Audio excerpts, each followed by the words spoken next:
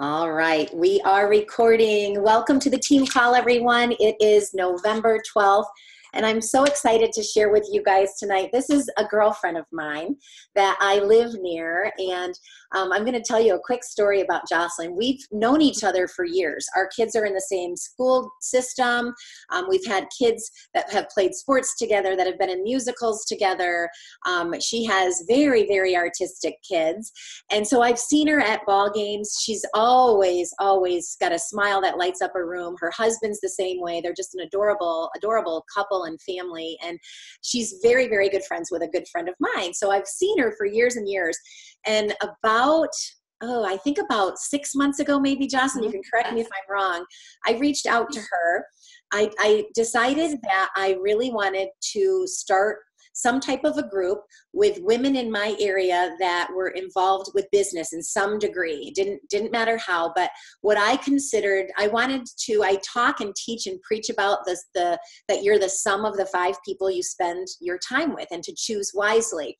And so I hand selected a handful of women. That we have a restaurant owner. We have a spa owner. She has, she does hair and massage and nails and all of that.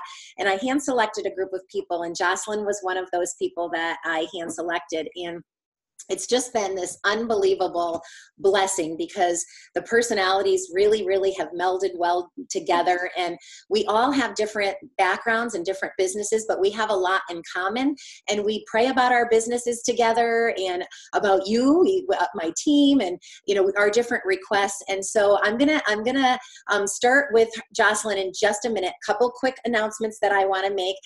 Guys, keep watching. This is the last week for Disney points. So for those of you that are tracking your points and really wanting to earn this trip for your family, this is it. This is the last week. So best way to get the best amount of points is to have your people sharing with other people to get those triple points. So keep up with that, and I'm going to, post about that a couple times this week, and keep the excitement high on that. And then the iPad, those of you that are working on your iPad, the one I think of right off the top of my head is Lindsay. Every time I congratulate her on ISAPULSE, she tells me how many more she has to get that iPad. So I know several of you guys are going for that too. So keep that in mind. Be sure, if you are local to me, Super Saturday, I know Connecticut has one. I know Ann's involved with one in Connecticut. Look in your back office. There are Super Saturdays all across the country going on in the next few weeks. So East Coast people, if you're close enough to get to Susan Wheeler's this Saturday, get there. There's going to be great speakers. It's going to be awesome. My local people, it's right here in Sugar Creek. And I am having an after party for my team. So you have to come over to my house after for the party. So beyond that, we're going to get started now, and I'm going to introduce you to my friend Jocelyn. You guys will absolutely adore her. And Jocelyn, what I'd like you to do, first of all, you guys, she is in the business. She does use the products, her and her husband. She's had great results, and she has started sharing as well. But I had her here for kind of a different reason. So you'll see as we communicate here why I thought she'd be so great for you guys. But would you share your background a little bit? Give us a little bit of your story, and really how I got to know you through your Towards the Goal ministry as well. Yes, absolutely. Well, thank you, first of all, Cindy, for inviting me on this. It is just a privilege and a joy to be here and to meet all of you guys. So thank you. Bruce and I, my husband, we started Toward the Goal Ministries. It's been about 6 years now. Started out it's just awesome. It's a coaching ministry, mentoring ministry, and we love to train servant leaders in business and in community, and even in the schools now, which is really cool. So we're really enjoying that. But it's been about 6 years that we started this, stepped out in faith. It was a faith adventure. And so that's how we got to know Cindy, though, too, with the servant leadership. We started having leadership huddles, servant leadership huddles, and so she was interested in coming to that. And so it's just been a joy to get to know her in that way, too. So, but about 6 years ago, actually 7 or 8, actually, we'll back it up a little bit. It was an interesting time. My husband, Bruce, was in congregational ministry. And we just saw so many needs, so many hurting people. And so we saw that those needs were just not being taken care of. People weren't just flocking into the church, just to have some health and healing. And so we felt like God was just saying, hey, go out. It was like the walls of the church were coming down. Go out to where people are. Meet them on their turf. Just go and walk alongside people. Be available. Be available for my Holy Spirit to do whatever I want to do, but be available for people. And so that's what we did. And so it was just a really cool, very scary, unsettling, but very just felt so uplifted and supported during that time of just stepping out in faith and just embracing this new call. And so we started reaching out and walking alongside people in business, spending a lot of time on their turf, because that's where a lot of people spend their time, in business and in the marketplace. And we would go out into community. I'd meet with a lot of women in coffee shops, a lot of leaders in coffee shops, and then just walking alongside, mentoring younger women, Bruce walking alongside a lot of leaders. So it's just been an incredible ride. So, and it's grown. Tell them your leadership symposiums are probably the biggest events that you do now. And this is when I heard about this event and I went to this event, I was so impressed with the training that I was like, oh my gosh, I am going to every single thing that these guys offer, because in our area, there's not a lot of people that teach and talk about servant leadership and all the things that we love to learn about. And so I was just so excited that it was there. So how many people have you guys gotten at your leadership symposiums now? Well, are you talking the first symposium at Kent? Yeah. That one was initiated by Provia. Bruce has started a leadership development class at the place he works. And so that symposium was led a class of 10. And they did this phenomenal undertaking, invited community leaders. There was 800 people, 800 to 900 leaders that came together. And they had great speakers, and it was just phenomenal. Yeah. And so, go ahead, Cindy. I was going to say, what I love is that leaders from all different walks of life, you guys, some were teachers, some were pastors, some were business owners, some were network marketers. I mean, it was like every type of person, but we all loved the messages. So that was what I was just so attracted to, and love your work so much. And that you guys go into businesses and teach the same things that the way I word it is, you guys speak my love language. Yeah, we love to go into businesses. We do mentoring in businesses. We teach leadership classes. We do team building things. We do the DISC personality kinds of stuff. Just all kinds of, we'll go a year at a time and work with a group of 10 to 12. And the whole idea is to develop those leaders so they can step into positions and they can just continue to reload at their businesses. That's awesome. Yeah. Well, I've got a huge list for you, and I know we'll never make it through all of it. And so maybe we'll get Bruce back and we'll do a part 2 on this. But let's talk a little bit about, when we were preparing for this call, intentionality living from busyness living. Can you share a little bit, what does that mean, and how could it help my team as we're working and growing our businesses? Absolutely. I am passionate about intentional living. Just growing up, just to give you a little background, I felt powerless growing up. I was in a situation that was not healthy growing up. And so I always felt like I really didn't have a whole lot of control. And so I kind of adopted that mindset. It's kind of just stand back and just let things happen and just wait, and hopefully they come, and that whole idea of powerlessness. And so, but what was really cool when I started to be mentored, it was in my late 20s, just sitting down with an older, wiser woman who was just pouring into my life. I just began to see, like, she was calling out strengths and things she saw in me, and just really encouraging and giving such a different perspective on life. And so it was just so cool to see that, I can live an intentional life. What I was doing was I was trying so hard for so long to live out of performance, because I was trying to prove myself, right? And so I was so busy and doing so many different things that I was exhausted. I ended up in an exhausted heap and not being really effective. And so it was really cool from her mentoring conversations through the years, and just from seeing the results I was getting, it was like, God's calling me into something intentional. And so obviously when we can condense that and be more focused and go, okay, this is what I'm called to. This is where my passion is. This is where I see needs and where my passion meets those needs. All of a sudden the pie of our life goes from cheesecake slices to peanut butter cream pie slices. You know what I mean? It's like thicker and just there's much more there to give. And when we give those pieces away to people, they're more satisfied than all these little cheesecake slices we're trying to give away and say, here, take it. And this is what I have for you. So it was, and there was more fulfillment for me. It was almost like less is more. I was doing less, but more wholeheartedly. And so I just really feel like I want to encourage people and, in their busyness, and there's so much to do and there's so many good things to do, but activity doesn't always mean achievement.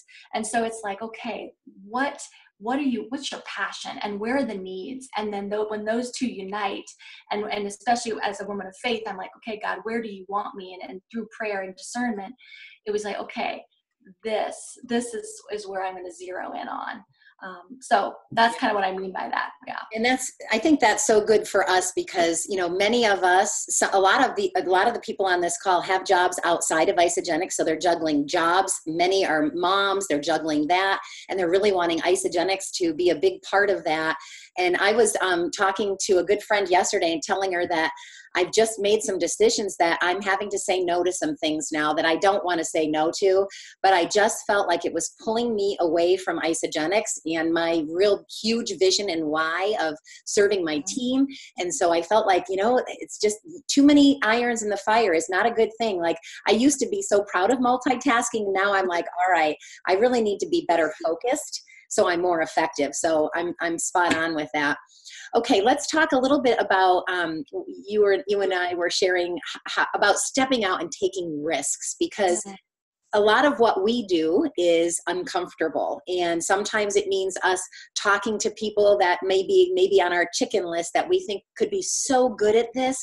And we call it our chicken list because we're afraid to talk to them. And so sometimes talking to people, and if we're maybe a little introverted or a little shy, we're worried about what other people are going to think. We're afraid to take those risks. So let's talk a little bit about stepping out. Mm-hmm. That's one thing too, that you got to believe in what you do. And that's one thing when just knowing you, Cindy, I know you believe in what you do. I know you believe in the product, but I know you believe in helping people and serving people. And that's evident and that comes through. And so that propels you to take some of those risks, right? And it's the same way in our life with, we're into trafficking awareness, human trafficking awareness, as we walk alongside women and young girls. And so it's like, I believe in that. And it's caused me to go into places where I normally probably wouldn't have thought I'd be going, 5 years ago, to go in and to build relationship with women. And so that propels me, and it's scary sometimes. And you're thinking, man, I don't know if I can do this. But yet it's what we believe in. And that's the fire and the fuel that propels us to step out. So that's what I would say to your team is, do you believe in it? And if you believe in the why and the bigger picture, and the purpose, and it's ultimately people, helping people and serving people, man, it's worth it. Life is short, and it's like, yeah, life is short, and it's take the risk. If you believe in it, go. Yeah. Yeah, and belief is so crucial to this. We in this business, we talk about our belief in the products has to be a 10 out of 10. Our belief in the company has to be a 10 out of 10. Those are easy. Our belief in network marketing has to be a 10 out of 10. And where most people struggle is their belief in themselves, that they can do this. So it is so huge. And when you do believe you can do it, you're willing to take those risks. You're willing to talk to people on your chicken list and go to places that you traditionally wouldn't feel comfortable going. So awesome. All right. One of the things that you guys do so well, and I'm also in total agreement with, is mentoring and modeling. So let's talk a little bit about that. If we have people on the call tonight that maybe don't view themselves as a leader quite yet, and they really, really desperately want it, how can they model others? And what do you have to say about mentoring and modeling? Oh my goodness, I say adopt a mindset of mentoring. And what I mean by that is find somebody who you respect, who's good at what they do, who has solid character, who you respect, believe in, and you can model, you feel good about modeling, and ask them to pour into your life and ask them questions and learn all you can from them and get multiple mentors. I think that's awesome, in different areas of your life even. And then learn and glean, and you're going to have them give you opportunities where you kind of have a learning lab, and you can do it, you can fail safely, you know what I'm saying? And just try, and come back and go, okay, this and this and this, help me debrief this. And what would you do next time? And ask all kinds of questions. And then as you spend time with that person, I'm telling you, it's going to take root that you're going to want to mentor and pour into other people. And that's what it's about. I'm telling you, it's like, sometimes we think, I don't have what it takes. I don't know enough.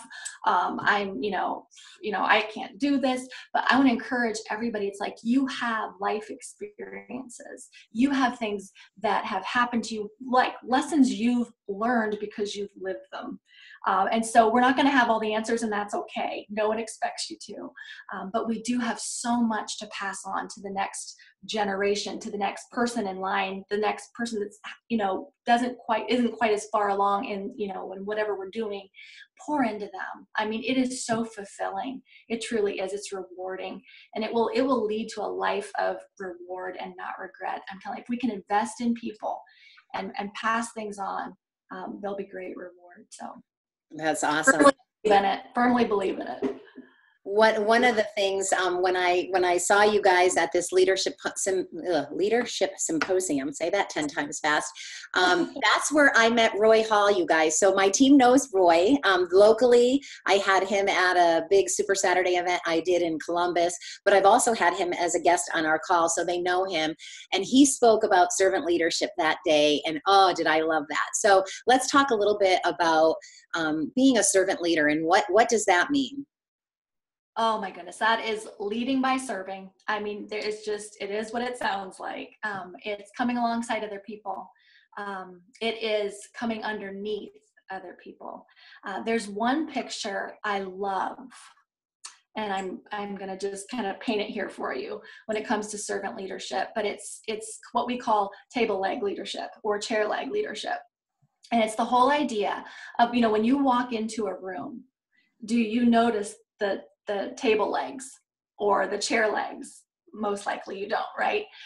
You walk in a room, you see that tabletop, maybe you see something on the tabletop that's beautiful in arrangement, but you don't notice the legs.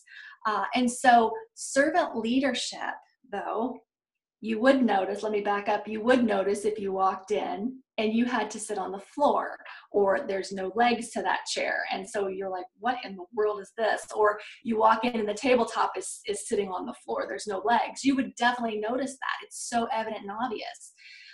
And so this whole idea of servant leadership is being those table legs to somebody. It's being those chair legs. And so it's coming up underneath others. It's helping them get ahead. It's being a quiet, silent strength to somebody else. It's not going, woohoo, here I am. It is just coming underneath and saying, what do you need? How can I help? How can I serve?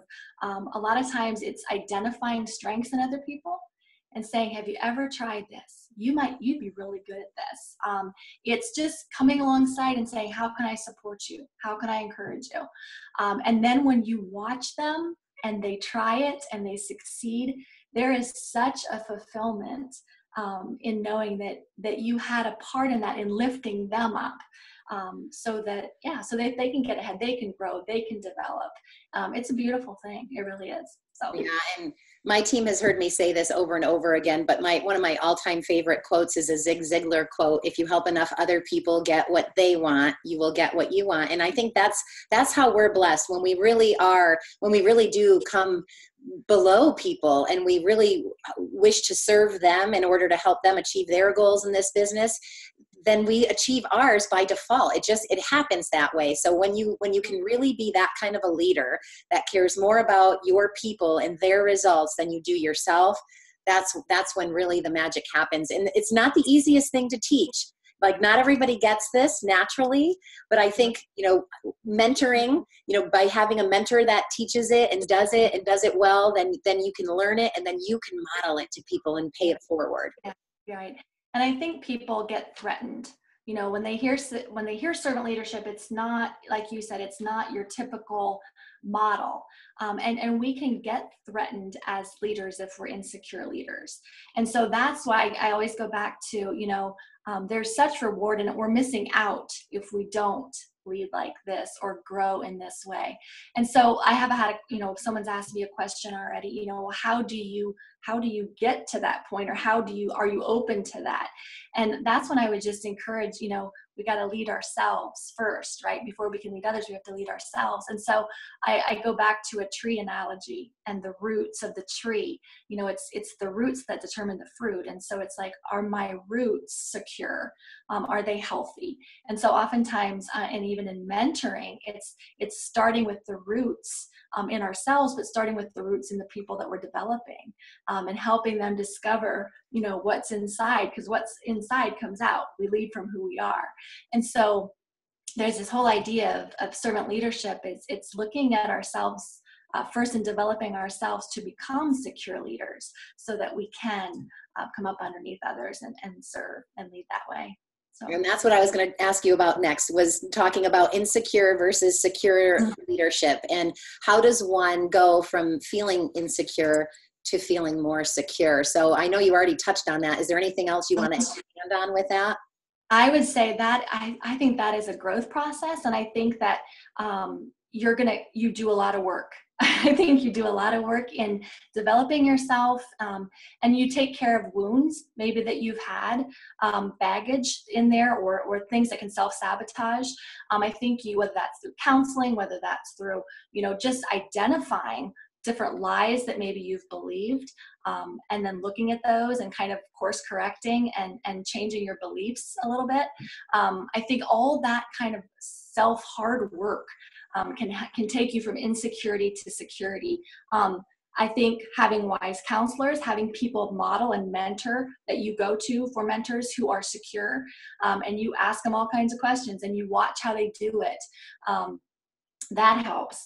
I think too, just continuing to grow and put yourself, just develop yourself with resources and books and reading, and just continuing to grow and embracing your strengths, embracing how God made you, and that's good, and then growing in those. I think a lot of times we are so busy looking at somebody else that we're ignoring what's inside of us, the good, and how we can embrace those and use those. So there's a lot of different things, I think, and I think that takes time and hard work, but it's so possible.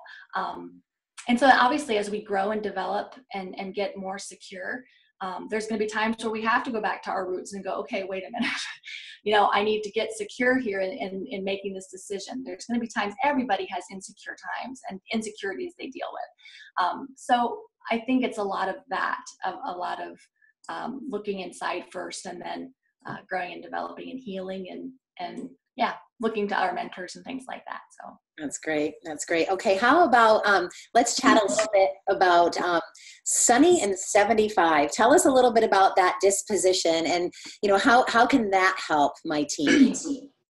Sunny and 75 basically is, are you approachable? We talk about the weather report. If you know this individual who maybe you work with, live with, do life with, and you're going, how is she today? You're asking a coworker, or, what's it like today? And you've got somebody who can be kind of volatile or just moody. You never know how they're going to be. And that can be rough, right? And so, of course, we look at ourselves and we go, okay, are people asking for a weather report on me, kind of thing. And so it's just a challenge to be consistent as far as approachability and the way we carry ourselves. And are we open to people and inviting people to approach us? And but it's that whole Sunny and 75 disposition. Before we go into conversations with clients or people we're on our chicken list even, are we having a Sunny and 75 conversation with ourselves, getting our hearts right, getting our minds right, that kind of thing. So we are approachable. So we are open. So that is kind of that mindset. Trying to think. It's just that there's one quote that I have heard with this that I just love, and this pops out to me, is that we can't follow and fear at the same time. People can't follow us and fear us at the same time as leaders, as team members. And so that really sticks out to me with Sunny and 75. It's like, okay, I want to be a team member, a teammate, a leader who is approachable and who obviously that's going to strengthen relationships. We're going to be able to speak into people's lives and have impact with that disposition. So, and aren't we more attracted to that too? I mean, I can think of a couple leaders that I've known in my lifetime, more in the corporate world than in network marketing for sure, but that are fear-based, and they use fear to get people into action. And it couldn't be more opposite of network marketing. We use praise, and we find the good in everyone, and we really try to pull that out from people, and we recognize them, and it's just such a different environment. So we want to be leaders that have that Sunny and 75 disposition, that are approachable, that our team can come to for help and know our first and foremost goal is their success. And that is what we care most about. So they can always feel free to come to us. So that's great. All right. And I think I'm going to get through the majority of my list. I'm so impressed.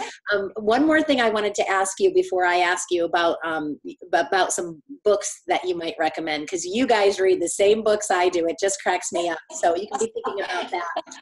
Okay. But we talked about two environments of pride and humility. Can you talk a little bit about that for us? Yeah, it's another word picture. We like word pictures. We like to paint pictures. But it's this whole idea of we can create two environments as leaders. One is a kind of a ladder, climbing the ladder, pride, elevating ourselves kind of picture. If you imagine someone taking a step on the ladder, they gain a little more clout, gain a little more credibility, but they take another step. And then they begin to kind of humble brag and then take another step. And they begin to elevate themselves over their people. And that they overlook.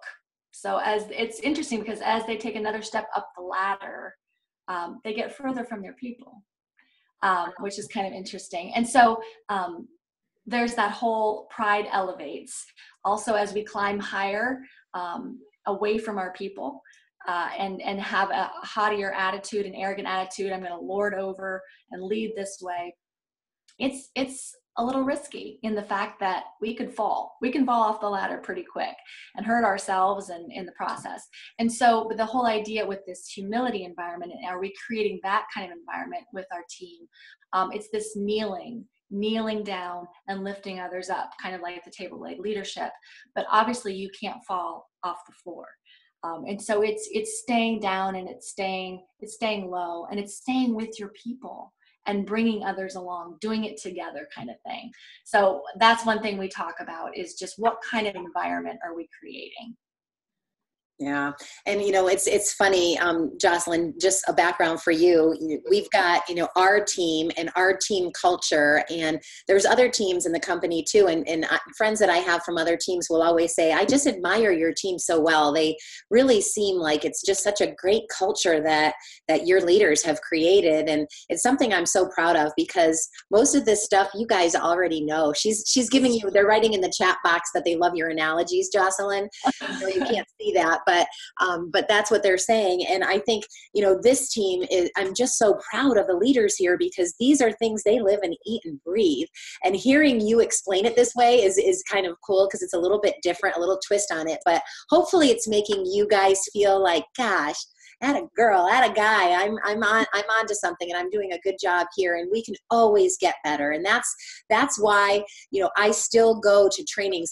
I'm going to something on Thursday with Jocelyn and her husband, another, they call them huddles, where they get a couple business leaders from the community in, and they do these trainings in the mornings. And it's just a great way for us to continually learn and grow, because we're never going to be done learning and growing. So my last question, and then if you guys have any questions for Jocelyn, type them in the chat and I'll ask her. But I would love to hear some of your favorite book recommendations, because guys, when they do events, they often give books out at the end of the event. And it's so funny because so many of them are the hot books that I'm into right now that our team is reading. So tell us maybe some of your favorite books that you and Bruce love to give out. My ultimate favorite leadership book is The Way of the Shepherd. Have you guys heard of that one? You gave me that one, but it's my all-time favorite. With The Way of the Shepherd. Another great one would be Passing the 21 Tests of Leadership. That is exceptional as well. One of my favorites. Let's see. There's one just called Servant Leadership, and so that's a great one as well. Mentoring 101 and Winning with People. I know John Maxwell, he's got some great ones. Those two are some of my favorites. The Winning with People, especially. The 360-degree leader is phenomenal as well. And so practical. We like practical. So those are some of my top favorites right off my head with leadership. So. That's great. And I think you guys either read or gave away to The Energy Bus and is it The Carpenter? Carpenter by John Gordon. Yeah. Yes. Yeah. So he's another great author. Yeah. Yep. Those books just kind of suck you right in. So. Absolutely. Absolutely. Well, awesome. Well, is there anything else, like, guys, if you have questions, type them in the chat box, but anything else, Jocelyn, that you'd like to say as we kind of wrap things up here for our team, and any maybe advice you'd want to give them on being the leader that they desire to be and growing and building a business? I just want to say, I just am really excited for you guys. I thank you for, number one, I just thank you for what you do, because you do make a difference. Like Cindy said, my husband and I have enjoyed the product, and it's a fantastic product. So thank you. Thank you for helping people. Thank you for serving people. Thank you for what you do, because it does make a difference. It really does. By the way, my sister's on it too now. She's lost weight and her cholesterol is coming down. So it's really exciting. So that's cool. So thank you for what you do. But just continue to develop yourselves as leaders, personal development. I think sometimes, we have to lead ourselves first. And so just continue to develop yourself, and then please, please, please pour into somebody else. That is such a gift. And that's what we're called to do. And so I just would encourage you, please adopt that mentoring mindset and just look for people you can pour into. You've got a lot of great things to pass on. And so please do that, because somebody else is now where you've been. And so they need someone to pour into them. And that can be business-wise, that can be in life. So please do that. There's a lot of people who are hungry to learn and grow. And you've got those answers for them and that encouragement. So that would be my biggest encouragement. So.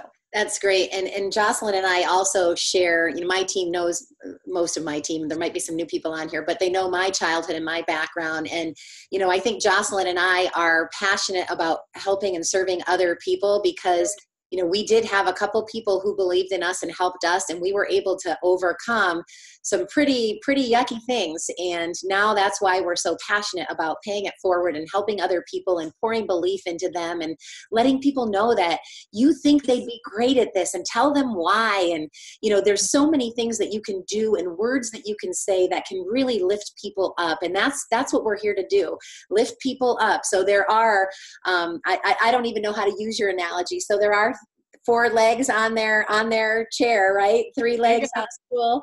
Make sure that you are always operating with a servant's heart and taking care of your people. And you'll be blessed by it, guys. You'll be blessed tenfold when you really have a heart to truly make a difference and impact other people's lives. Well, I can't thank you enough, Jocelyn. You were absolutely wonderful, like I knew you would be. Her husband was supposed to be with us tonight, you guys, and maybe keep him in your prayers. He's with his dad, who's not doing very well and is kind of at the end. So keep him in your prayers. And thank you, Jocelyn. You're just a beautiful soul. I adore you. Thank you, Cindy. You're precious. Thank you for having me. Well, you blessed us, and I'll see you Thursday. Thank you, guys. We love you, and we are just so grateful for you.